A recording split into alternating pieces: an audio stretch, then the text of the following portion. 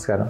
నా పేరు doctor Vishnuvardhan Reddy, senior consultant paediatrician and intensivist in Apollo cradle Hyderabad and managing director of Awas hospital Manikonda.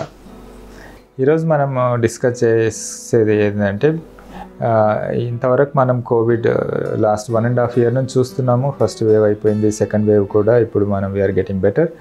ఇప్పుడు next third wave వస్తుందని predictions ఉన్నాయి.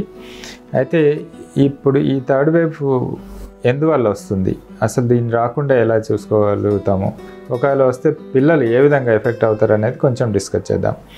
First of all, prevention is better than cure. మనకంతా తెలిసిన విధంగా Covid all over the place అది ఉంది అని మనకు తెలుసు. దాన్ని మన ఇంటి వరకు రాకుండా, మన పిల్లల వరకు రాకుండా ఏం చేయాలి?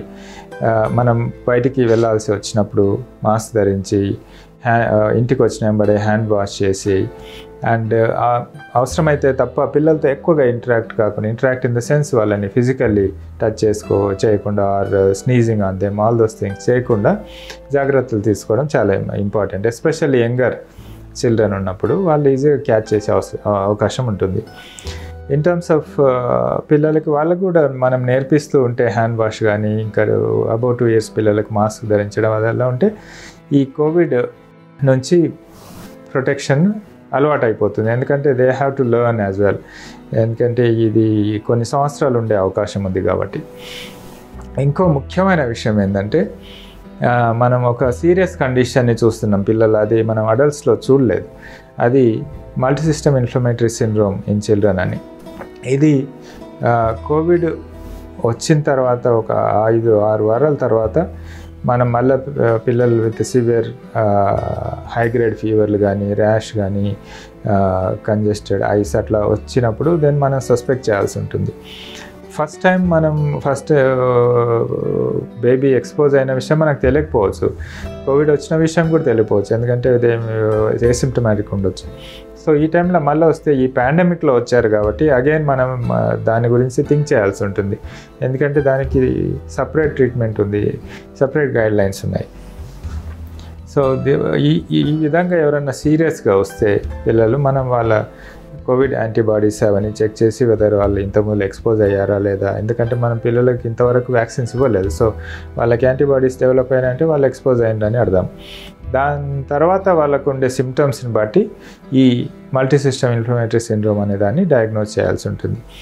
ఇది చేసిన తర్వాత మనం ఎర్లీ ట్రీట్మెంట్ చేసి వాళ్ళకు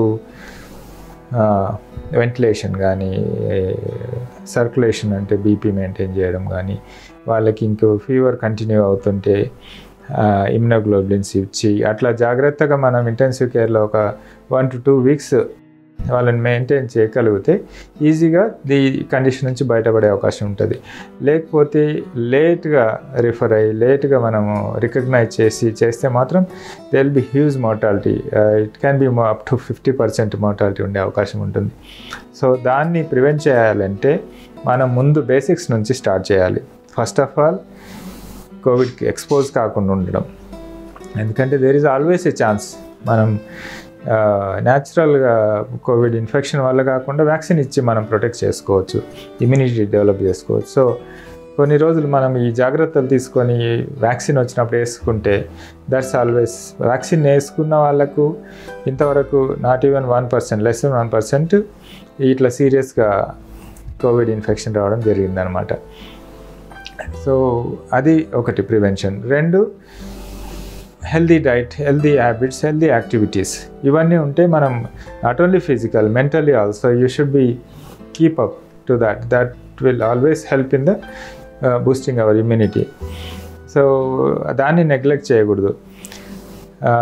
ఇంట్లో ఉంటున్నారు కదా అని అగైన్ అన్హెల్దీ డైట్ తీసుకోవడము అది కూడా కరెక్ట్ కాదు. It's always healthy eating habits and healthy physical activities, ఇవి మన ఇమ్యూనిటీని ప్రొటెక్ట్ చేస్తూ ఉంటాయి ఎప్పుడు. కానీ ఇన్ఫెక్షన్ వస్తే మాత్రం again you have to give extra calories, extra vitamins, extra minerals, all those things, so that మన బాడీకి తగినంత రిజర్వ్స్ మనం క్రియేట్ చేస్తున్నాం అనమాట, ఆ ఇమ్యూనిటీని పెంచుకోవడానికి, ఆ వైరస్తో ఫైట్ చేసుకోవడానికి.